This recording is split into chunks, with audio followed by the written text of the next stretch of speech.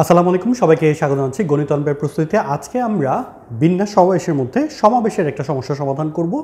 এটা হচ্ছে মূলত সেকেন্ডারি এবং জুনিয়র ক্যাটাগরির জন্য একটা প্রশ্ন।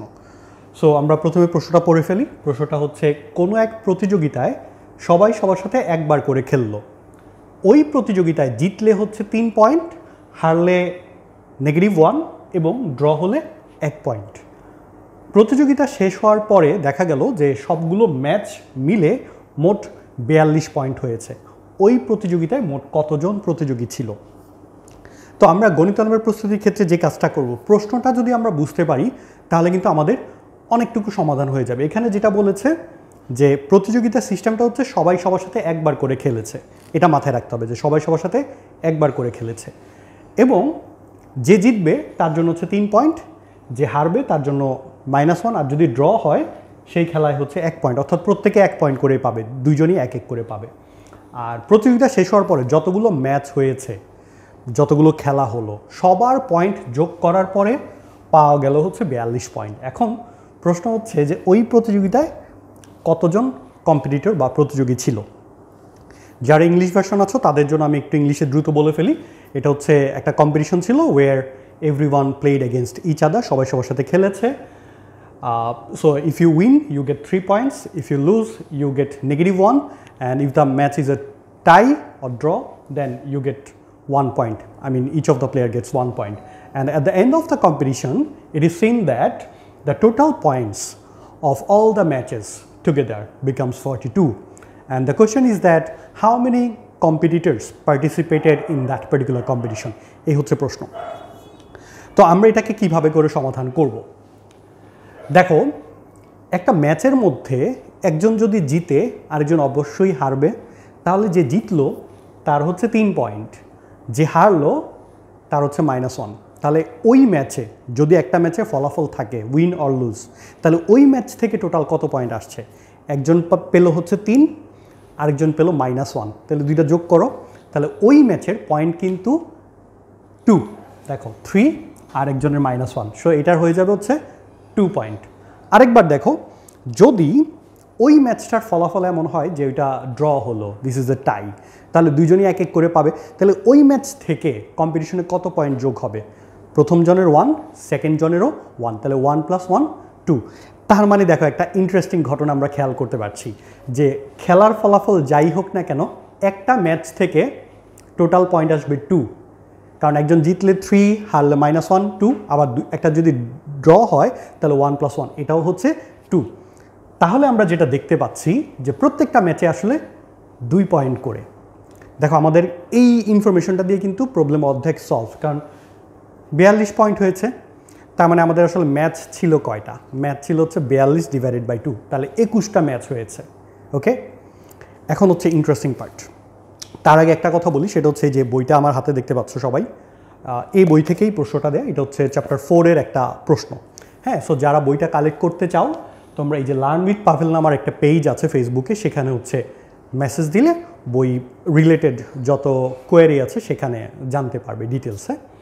আর আরেকটা ব্যাপার, যারা হচ্ছে আমার সাথে লাইভ ক্লাস করতে চাও গণিত অলিম্পিয়াড প্রস্তুতির জন্য, তারা এই নাম্বারটাতে যোগাযোগ করবে, ঠিক আছে? শুধুমাত্র যারা লাইভ ক্লাস করতে চাও, হ্যাঁ, এর বাইরে যোগাযোগ করার দরকার নেই। সো চলো আমরা এখন বাকি পার্টটা সলভ করি। তাহলে প্রথম পার্ট আমরা যেটা দেখলাম যে টোটাল ম্যাচ হলো কয়টা, তাহলে আমরা দেখলাম যে ম্যাচ হচ্ছে, এটা 42 হবে, 42 / 2 সমান হচ্ছে 21টা ম্যাচ হবে। ওকে, 21টা ম্যাচ কীভাবে পেলাম? কারণ প্রত্যেক ম্যাচে 2 পয়েন্ট করে, তাহলে 21টা ম্যাচ থেকে আমরা 42 পয়েন্ট পেয়েছি, এটা মাথায় রাখতে হবে ফার্স্টে। সেকেন্ড কাজ হচ্ছে আমাদেরকে দেখতে হবে যে কয়টা ম্যাচে 21 পয়েন্ট আসা পসিবল। এটার জন্য আমাদেরকে সমাবেশে একটু বেসিক জানতে হবে। বেসিকটা হচ্ছে যে দেখো, একটা প্রতিযোগিতা সবাই সবার সাথে যখন একবার করে খেলে, তো একটা ম্যাচে কয়জন পার্টিসিপেন্ট থাকে? 2 জন, যেহেতু দাবা খেলা 2 জনের মধ্যে একটা ম্যাচ হয়। তাহলে আমরা ধরে নেই যে ওই কম্পিটিশনে n সংখ্যক পার্টিসিপেন্ট ছিল, ঠিক আছে, n সংখ্যক প্রতিযোগী ছিল। এখন সমাবেশের ধারণা থেকে আমরা জানি, দেখো যে আমরা n সংখ্যক মানুষ থেকে 2 জন করে বাছাই করলে, ধরো 10 জন আছে বা 5 জন আছে, 5 জন থেকে আমি 2 জন করে বাছাই করলাম। সে আমার কাছে আছে A B C D E. এই 5 জন থেকে 2 জন কতভাবে বাছাই করা যায়? যতভাবে বাছাই করা যাবে ততভাবেই কিন্তু একটা একটা করে ম্যাচ হবে, মানে ততগুলো ম্যাচ হবে। যেমন দেখো এ এর সাথে বি বাছাই করলাম, তাহলে এদের একটা ম্যাচ, কারণ এর সাথে বি একটা ম্যাচ, এর সাথে সি এর একটা ম্যাচ, এর সাথে ডি এর একটা ম্যাচ, এর সাথে ই এর একটা ম্যাচ, তারপর বি এর সাথে সি, বি এর সাথে ডি, বি এর সাথে ই। আমি যদি এইভাবে দেখাই, দেখো এর সাথে হচ্ছে বি, এর সাথে সি, এর সাথে ডি, এর সাথে ই, 4টা ম্যাচ। তারপর বি এর সাথে সি, বি এর সাথে ডি, বি এর সাথে ই, আরও 3টা ম্যাচ। তারপর সি এর সাথে ডি, সি এর সাথে ই, আর ফাইনালি ডি এর সাথে ই, টোটাল 10টা। এখন এভাবে কাউন্ট করা কিন্তু অনেক টাইম কনজিউমিং ব্যাপার। এর মধ্যে তুমি জানোই না যে কতজন প্রতিযোগী আছে, তাহলে প্রথম জনের কয়টা ম্যাচ হবে, ইউ ডু নট নো। এই জায়গায় আমরা যে কাজটা করতে পারি যে 5 জন থেকে 2 জন বাছাই করা যায়, এই জিনিসটাকে সমাবেশে বলা হয় 5C2। R 5C2 is equal to হচ্ছে 5 × 4 ডিভাইডেড বাই 2। হ্যাঁ, NC2 ইজ ইকুয়াল টু হচ্ছে n × n-1 ডিভাইড বাই 2। যারা অলরেডি সমাবেশের বেসিক ধারণা আছে যাদের, তোমরা আশা করছি যে এটা পারবে। যাদের ধারণা নেই তাদের জন্য 2টা অপশন।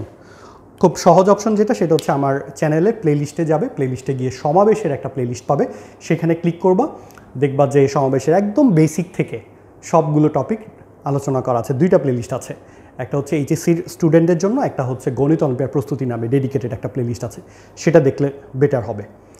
এরপরেও যদি তোমরা চাও যে এই টপিকগুলো বেসিক থেকে আমার সাথে শিখবে, তাহলে হচ্ছে এই যে নাম্বার দেওয়া আছে, জুম ক্লাস করতে পারো।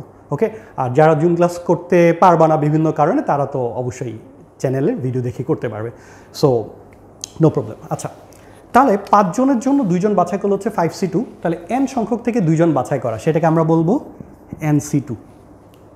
ঠিক আছে, তাহলে NC2 অর্থাৎ যতভাবে 2 জন বাছাই করা যায়। 5C2 মানে যতভাবে 2 জন 5 জন থেকে বাছাই করা যায়। তাহলে দেখো এখানে ম্যাচ কয়টা হবে? 5C2 5 জন থেকে 2 জন বাছাই করলে যতটা বাছাই ততটা ম্যাচ, তাই না? বলো, কারণ 5 জন থেকে 2 জন যতভাবে নেওয়া যায়, ধরো এর সাথে বি নিলা, সেখানে একটা ম্যাচ, এর সাথে সি নিলা, সেখানে একটা ম্যাচ, তাহলে 5C2 এর ভ্যালুটা আসবে 10। তাহলে এখানে কয়টা ম্যাচ হবে? যদি 5 জন প্রতিযোগী থাকে, সেই প্রতিযোগিতায় ম্যাচ হবে 10টা। ওকে, আর যদি 10 জন থাকে তাহলে হবে 10C2। 10C2 হচ্ছে তোমার 45। এখন n সংখ্যক মানুষ আছে, তাহলে সেখানে ম্যাচ হবে কয়টা? NC2, অর্থাৎ যতভাবে 2 জন বাছাই করা যায় ততটাই ম্যাচ হবে। সো NC2 এর ভ্যালুটা হচ্ছে 21। তাহলে NC2 ইজ ইকুয়াল টু হচ্ছে 21।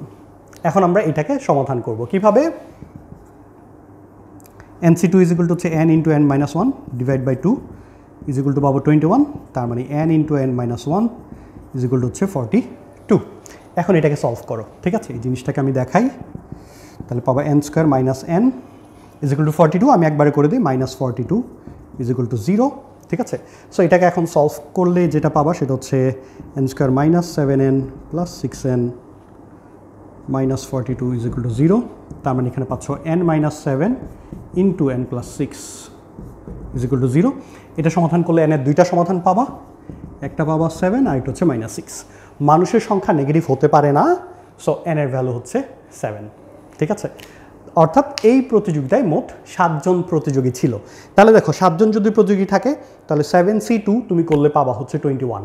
ঠিক আছে, মানে 7 × 6 42 ভাগ 2 21, 21টা ম্যাচ হয়েছে, এবং 21টা ম্যাচের মধ্যে পয়েন্ট পাবা তুমি 42। So now you can do the back tracking to proof, মানে ভেরিফিকেশনের জন্য, যদিও ভেরিফিকেশনের প্রয়োজন নেই। সো আশা করছি তোমরা সবাই এটা বুঝতে পেরেছো। আর তোমরা নিয়মিত কোন কোন টপিকের উপর ক্লাস চাও সেটা কমেন্ট করে জানাবে। অবশ্যই কমেন্ট করলে জানালে যেটা হবে, আমি বুঝতে পারবো যে তোমরা কোন কোন বিষয়ে বেশি আগ্রহী। আর এই তো, সো সবাই ভালো থাকো, নেক্সট ভিডিওতে তোমাদের সাথে দেখা হবে।